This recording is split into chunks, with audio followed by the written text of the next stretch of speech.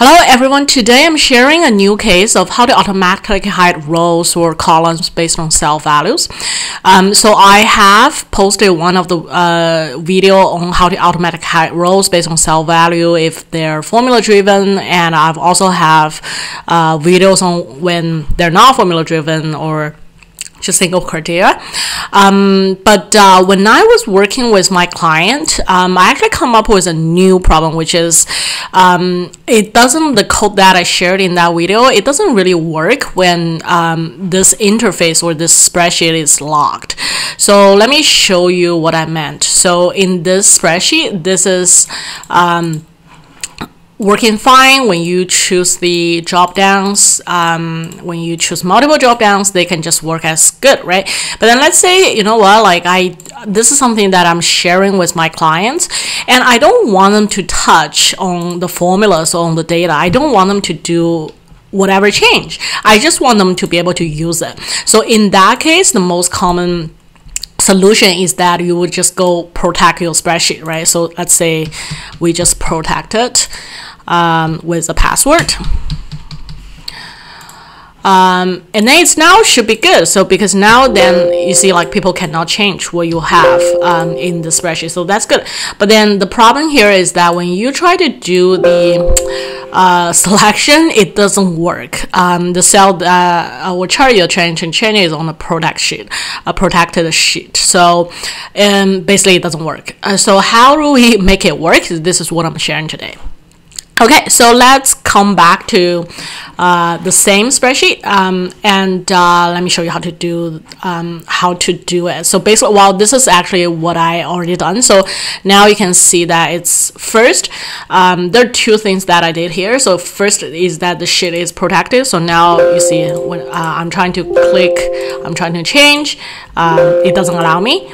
A second thing that I did was that I'm hiding all the formulas. So for example, if you remember in my previous spreadsheet, like you can tell that we have formulas here and it does show on the formula bar, but then for whatever reason, usually let's say when I present to my client, I don't want them to see the formulas because I don't want to bring more problems that they want to ask, and I just don't want to show it. So now you can see it's not showing, it's hidden. So formula is hidden, but they can basically still do the selections. So yeah, let's say they want to choose Canada. For Canada, there's only one salary structure in this case. For India, they get to choose whether they want Mumbai or non-Mumbai location, and it does work as desired. Okay, so let me show you how to do this.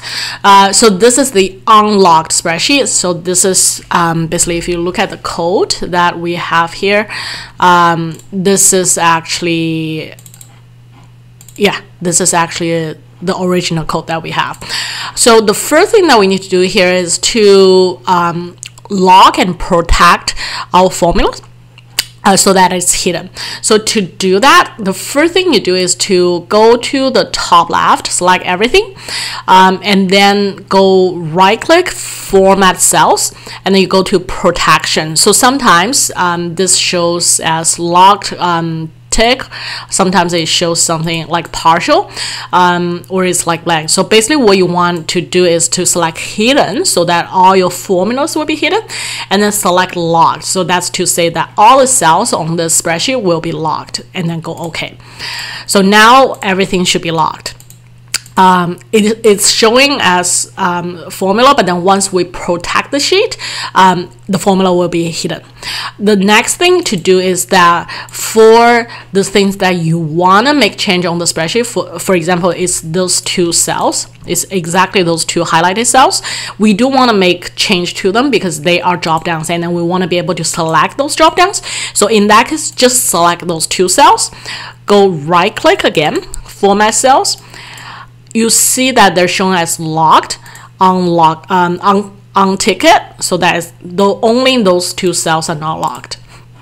Okay, so now that part is set, and once we protect them, you will see that they are hidden. So now let's go back to our our microcode. If you're not quite familiar with how we get to the core part of it, I would definitely recommend you to go back to this video, which explains in detail of what those lines of codes mean. But what I want to emphasize today is actually the part that's currently in comment. So so basically the things that we need to add in this code are those two lines. This line is just my comment. It's just showing that the sheet is now protected, but those two lines are the code that's basically saying that let's go back to the spreadsheet. So those two lines of code is saying that, well, you know what, every time you change those two selections, let me make it code. First, you unprotect your spreadsheet with the password, which is whatever, like 1 2 3 4 5, and then you run your code. And then after you finish running your code, then you go back to protect it, and then the password is, let's say 1 2 3 4 5, and then you can still do the same thing with whatever password that you want to input there. So now let's say we select our country, and then you can see that the range automatically changed. And then let's try also select the location. And then, yeah, and then you can see that the location also changes perfectly. And then one thing that you want to notice is that you can tell the formula are hidden, so that the users wouldn't see that. And then now let's try to change, and you can tell that our spreadsheet is protected. And then if you want to unprotect it, you have to go here, unprotect your sheet. But right now with the code that we have, it is actually just working perfectly for a protected spreadsheet. And as always, I will paste the code in the description, so you don't have to, you can just copy and paste from the description. That is everything that I want to share today. Hope that you find it helpful. Thank you for watching. Please subscribe to my channel if you like it. If you have any question, please leave me a comment, and I will talk to you very soon.